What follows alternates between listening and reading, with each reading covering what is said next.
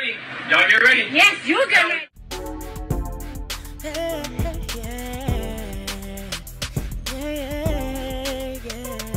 If you want the latest news in the streets, join us and tune in for the tea. Breaking news with integrity. So tell your friends and your family. It's the Lovelyti TV show, bringing you good tea and good vibes. It's the Lovelyti TV show. Be sure to share, like, and subscribe. Now, what's up with Doja Cat? What is going on with her? First of all, I just get like, I don't know, like the whole demonic thing that she's trying to push is a total turnoff to me. But she wants to push all this dark imagery and, you know, all this devilish stuff and whatever. Doja Cat does make good music. I will never take that from her. I think she's very talented, but she has one of the nastiest attitudes that I have ever seen from a celebrity to their fans. And the thing that's even crazy with Doja Cat is that a majority of her fans are white. Like, these are like white, young, teeny boppers who really support her. She went off on them for calling themselves kittens. She just talks to her fans real greasy. And then she'll talk to them greasy and be like, oh, my concert is coming up. Oh, y'all need to go buy this. Or y'all need to go stream that. Now, what she needs to understand, Miss Alley Cat, with her nasty attitude, keep on shitting on your fans, and you're going to learn that eventually your fans will go away. To have fans and people who truly support you is a blessing. Recently, she went off on her, you know how like these fans all have like different fan pages, like the celebrities have fan pages. So like you have Barty Gang, you have the Barbs, you have like different fan pages. Well, Alley Cat, her fans had several big fan pages for her. They all deactivated it. After she cussed out her fans and went in on them, they deactivated everything. Let me see if I can find the article. As they should have. Doja Cat fans deactivate pages after she lashes out. I don't know why. I don't know like why she's become so arrogant and mean. I don't get it. It's not that serious. Hold on. Share this tab. Okay, here it is here.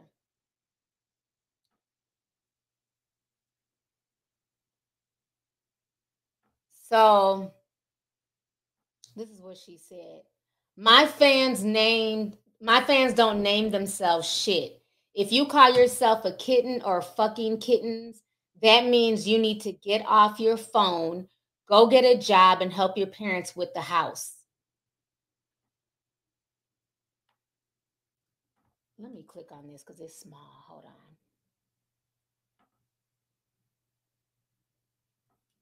Let me share this tab.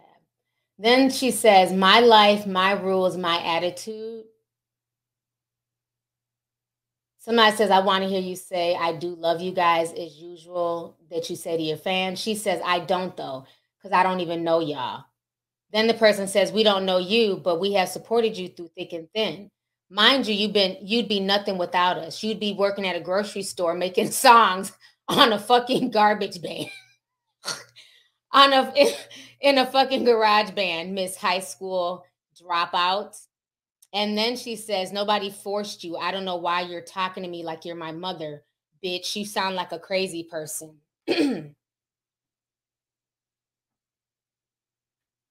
Yeah, she's a stray cat. I lost respect for her. And this is not the first time. She's been talking to her fans real saucy for a while now. And I think this is a good example. I think all of these fans need to see stuff like this and to realize that to a lot of these celebrities, you're nothing but streaming numbers, people to buy their merch. A lot of them don't really respect their fans. They don't really want you coming up to them, talking to them. They look at you guys as the help. And that's the attitude I get from Doja Cat.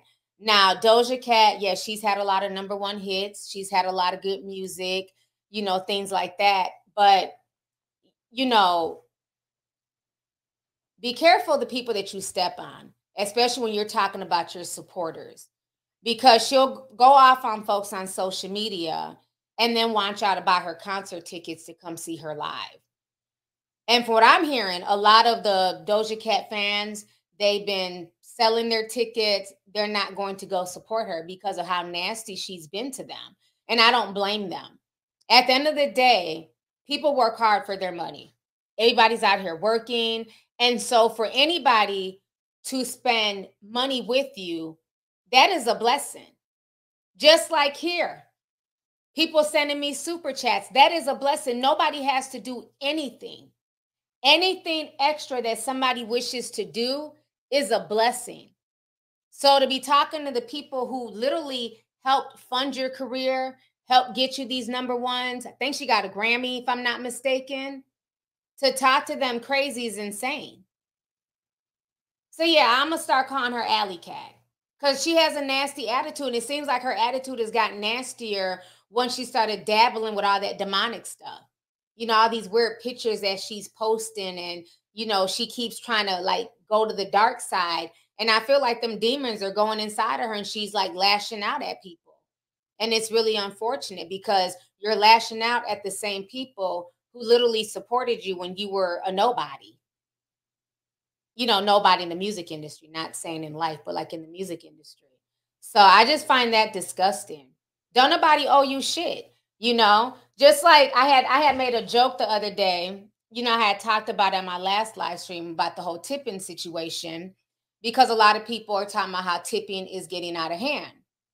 So on the last stream, I talked about that, how, you know, for like the first 6 months, you know, I was tipping constantly. And I'm like, why am I tipping when I'm literally going to Subway? Like, I'm not even sitting there. I'm literally grabbing my sandwich, or I'm going to like just like the gas station to get a coffee, and this whole iPad is, you know, do you want a tip? And so I had made a joke like, no, not when I go out, you know, I hit no tip with my whole chest. So I had posted a video on my Instagram about it, you know what I mean, to kind of tie into what we had talked about in the last stream. And, you know, you had people like mad and upset. It's like, no, nobody owes you a tip if they're not sitting down. Now, when I go to a sit-down restaurant, no, I definitely tip. If anything, I go above and beyond just because I know that's a lot of work. You know, if somebody is delivering food to my home, I definitely tip because their gas is not free. But if I'm driving to a location and I'm literally just ordering one or two things off the menu, and all you're doing is making it and handing it to me, and I'm not sitting down, that doesn't necessarily, you know, nobody has to tip you. There's been times where I have tipped, of course, because I wanted to, but nobody has to do anything. Just like with super chats, nobody has to send a super chat. I've never one time asked for a super chat, begged for a super chat. I've seen YouTubers literally say, I'm not saying nothing else. We're going to sit here in silence. We're going to sit here and stare at each other until somebody sends a super chat. And they will sit there like this. And won't say a word for a good 5 minutes until somebody sends them money. What kind of shit is that? You got people who will stop an entire stream if nobody send them money. Well, since y'all ain't sending no super chats, I'm about to leave. And they'll get up and go. So again, don't nobody got to do nothing. Anything you get from anybody is extra. Be thankful, be humble, and be appreciative of that. Because don't nobody got to stream your music. Don't nobody got to send you a super chat. Don't nobody got to tell you that they love you. Don't nobody got to do anything.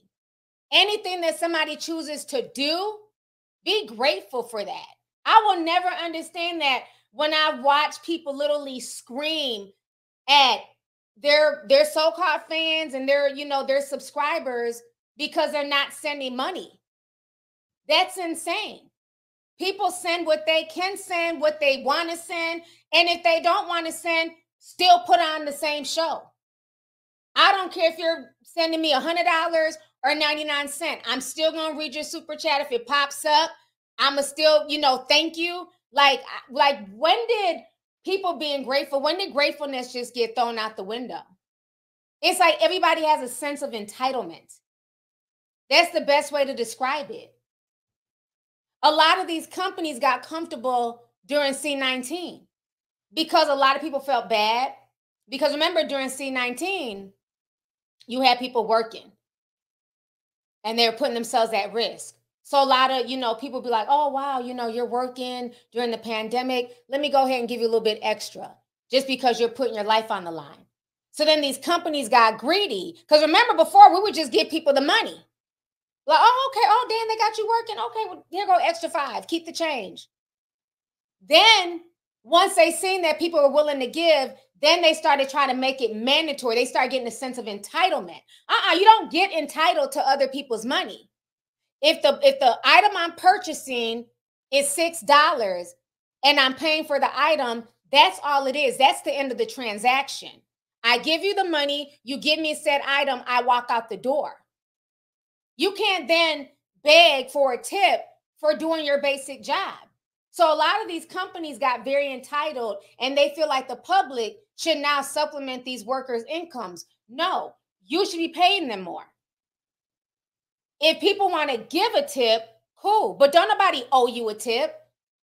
You had people in the comment section mad. You're mad because I didn't want to give somebody a tip in a restaurant, in a place to eat that I'm grabbing, that I'm not even in there for 2 minutes. You're insane. If I want to, that is my choice. If I don't want to, I don't have to. Well, you don't know. That could make or break her having to pay for daycare. Now you're just playing semantics. Your paycheck should be paying for daycare, not my tip. So if I didn't come in that day, is her baby not going to be able to go to daycare? Y'all just be on some mush mouth shit that don't even make no sense. Your paycheck is supposed to be paying for that. Anything that somebody decides to do is extra. But again, a lot of these celebs, a lot of folks, they now have in their head a sense of entitlement. Remember, there was that pizza guy. He went to that lady's house. She gave him a $5 tip. He gonna say, you got a nice house here. Now you're gonna give me a $5 tip? She was like, huh? He was like, fuck you. And stuck up his middle finger and walked off. It went viral. The sense of entitlement. I can see she didn't tip him. She tipped you $5, but it wasn't enough. And see, that's where we're at now. Where even when you give them the correct amount, right? The gratuity is supposed to be what, about 15%? She gave a little bit over that because he was really only supposed to get about $2. So she gave over that. He cussed her out because he feels like it should be $20. But her pizza ain't cost but $15. Sense of entitlement. And that's the issue now. It's this sense of entitlement. And see, the problem is that Doja Cat has gotten so comfortable getting all these #1 hits, and, she gets all these praises and accolades, and, she's feeling herself now. So now she feels like she don't need all her fans. Y'all gonna listen to my music no matter what. Y'all gonna like me no matter what. Okay, keep on thinking that. Keep on being arrogant. You're going to be out here like one of them damn SAG-AFTRA people on damn Instagram crying tattooed tears about how nobody's streaming your music. The sense of entitlement is just insane. And then how you going to look at somebody home and say, well, you got a nice house, so you should be tipping more. You don't know what that person went through to get that house. And what does their nice house have to do with you? That's none of your business. He knows damn well he wouldn't have said that if he pulled up into somebody's projects. Even if he pulled up to the projects and didn't get a tip, he wouldn't have said shit. He would have walked right to his car. But he thought he could try her because she had a nice house. And remember that dog was sniffing his foot? He wanted to kick the shit out that damn dog. That video was crazy. It was on my Instagram somewhere, child. But yeah, no, don't nobody owe you anything. And when people do stuff for you, be grateful. Because people don't have to do anything. It's a sense of entitlement, and it's rapid. It's very, very rapid. It's rapid on YouTube. It's rapid on social media. In the real world, everybody has this weird sense of entitlement, like people owe you something. Don't nobody owe you shit at all. Anything you get, be grateful for. Somebody said Tina Shea had the same sense of entitlement. Ooh. And where is she at now? Remember? She was always ranting and raving.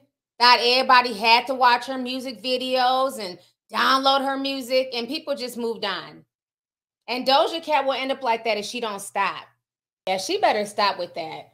It's like all week she's just been going off on her followers. And I don't get it. So now, yeah, here's another one. Let me show y'all this. This was another tweet. This was earlier in the week. And look at her icon. It's just always something bloody, weird, demonic. Somebody says, what should I change my name since you don't like the term kitten? She says, just delete the entire account and rethink everything. It's never too late. And so that was one of the fandoms that ended up deleting it. Somebody else says, you make my government name, your screen name is creepy as fuck. Somebody, this person here says, Lord, a Doja notice. So I don't know. I don't know why she's so angry at her fans. It's very strange because these are the same people who got her to where she's at. So I don't understand like just all the drama that she has with them.